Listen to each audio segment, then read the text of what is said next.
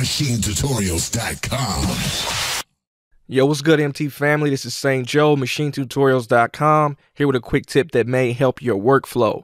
So let's say you're kind of messing around with the sound and you want to start recording.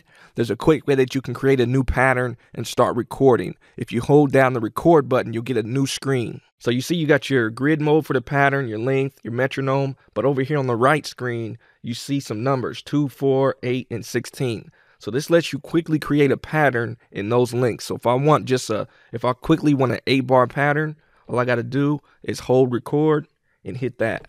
And now I got an 8-bar pattern. Same thing. If I want 16 or 2 or 4, just hold record and press any one of those numbers and it'll give you a pattern of that length. It's really, really quick, and it gives you a way to create some musically useful and common pattern links really, really quickly. Now you can do this directly from all the controllers, including the studio and the micro. All you got to do is hold down the record button. So you hold it down and you just create your pattern and you're ready to go. I think it's a really, really quick way to create patterns, so you don't have to go into your pattern mode and, create and turn the knobs and all that. You can just create something, because I think most times these are the size of the patterns that a lot of people are working with: 2, 4, 8, and 16. So, of course, if you got any questions about it, let me know. This is St. Joe, MachineTutorials.com. Peace.